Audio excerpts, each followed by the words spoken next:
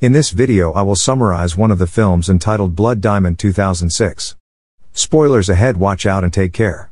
The movie is set in war-torn Sierra Leone, in 1999. We meet a local fisherman, Solomin Vandy, and his family. Solomin is walking with his son Dia, when suddenly groups of the Revolutionary United Front rough rebels attack his village. His wife, Jossie, and his family escape, but Solomin is captured by the rebels. All the surviving men and young boys are rounded up. The leader of the rebels, Captain Poison, claims that no hands means no voting. Luckily, Solomin is allowed to keep his hands, but he is taken away to work in the diamond mines. In the next scene, men talk about how diamonds are mined and sold to fund civil war. Van de Cap, a big-time diamond importer, is there. Elsewhere, Captain Poison watches captured men searching for diamonds. A man finds a diamond and tries to hide it in his mouth, but is then shot by the captain. Sometime later, we meet Danny Archer, a South African smuggler and ex-soldier. He's met and taken to Commander Zero, who pays him in diamonds. In the next scene, Danny poses as a photographer and is stopped by soldiers, who find the hidden diamonds. He tries to bribe the soldiers and says he's good friends with Colonel Coetzee, but it doesn't work and he's arrested. In the diamond mines, Solomin finds a giant pink diamond. He then secretly hides it between his toes, and sneaks off to bury it.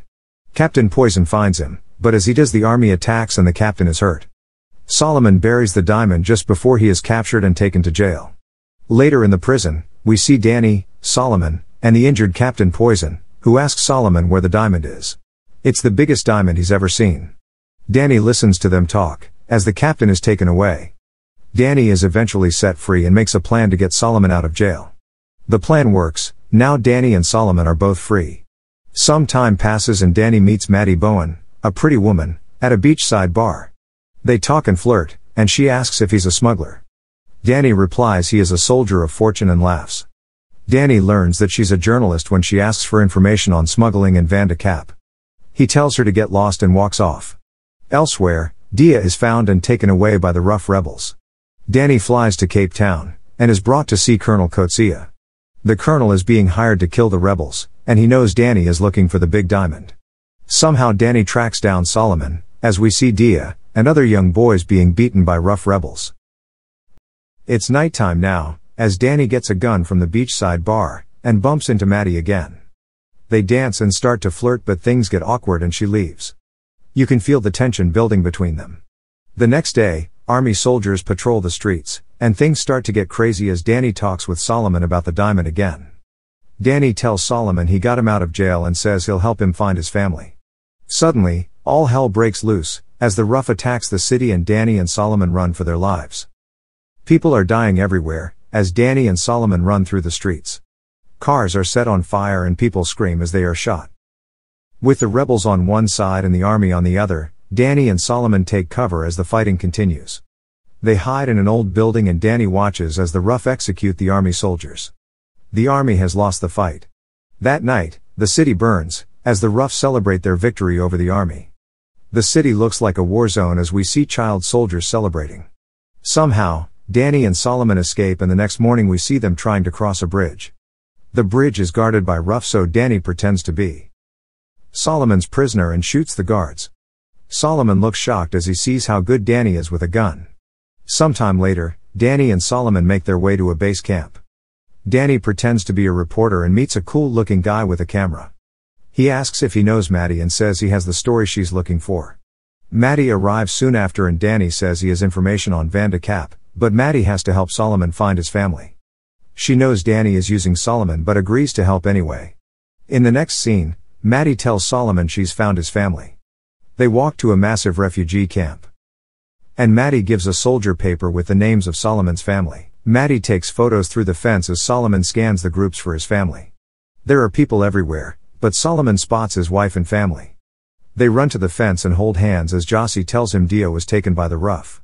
Solomin screams as soldiers hit him through the fence. It's a heartbreaking scene. After the emotional scene, we see a sad-looking Solomin inside a helicopter with Maddie and Danny.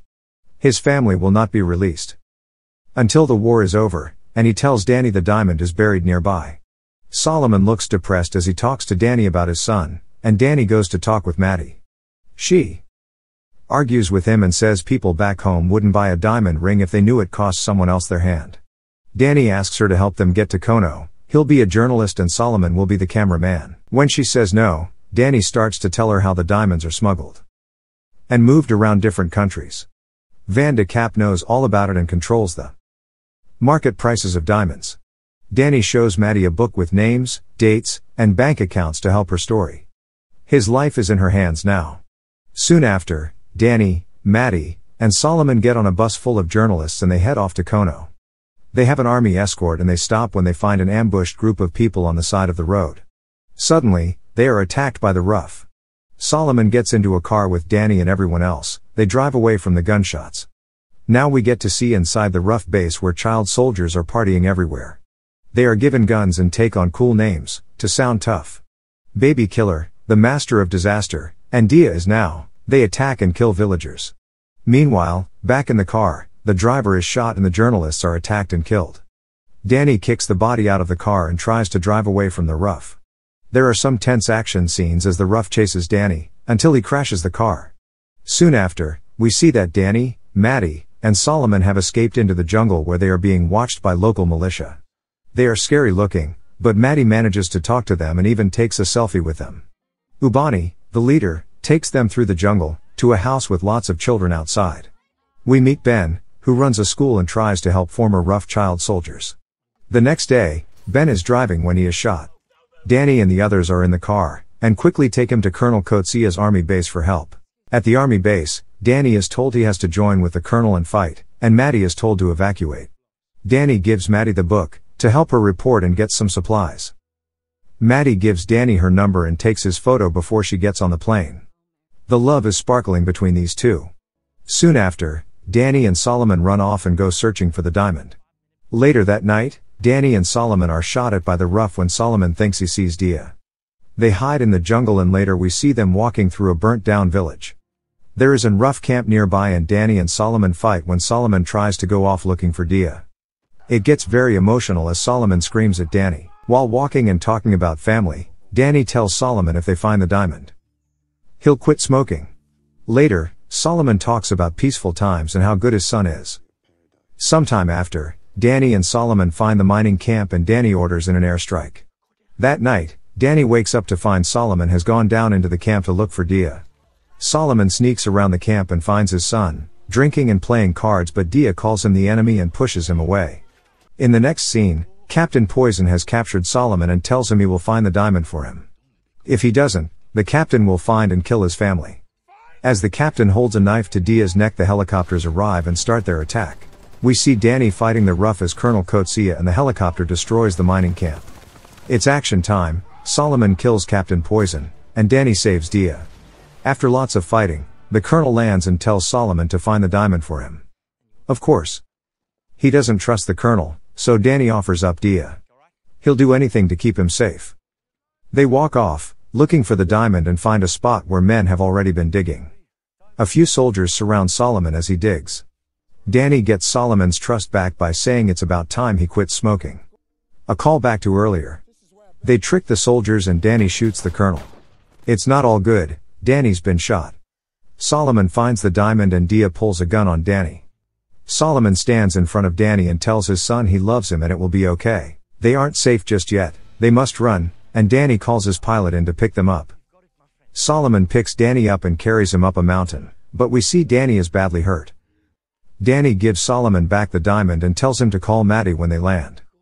He says, "Don't trust the pilot," and gives him a gun. Suddenly, they are shot at. Danny stays back while Solomin and Dia run to safety. Danny calls Maddie and tells her to meet Solomin and Dia. He moans in pain as he lays dying against a big rock, and the plane takes off.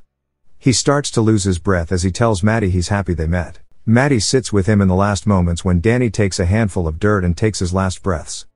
We then later see Solomin and Maddie in London. Solomin gets in a car, where a man offers him a suitcase full of money for his diamond. Solomin wants his family safe and the money too. That night, Solomin is reunited with his family at a small airport. He gives the man the diamond and we hear the camera clicking. Maddie is taking photos and we see her writing her article. The movie ends with Solomin reading Maddie's article on blood diamonds in a magazine. We see Danny's picture in the article. Maddie smiles as Solomin walks into a room full of reporters. Like and subscribe for more videos like this, and don't forget to turn on your notifications. That really helps my channel. Thanks for watching.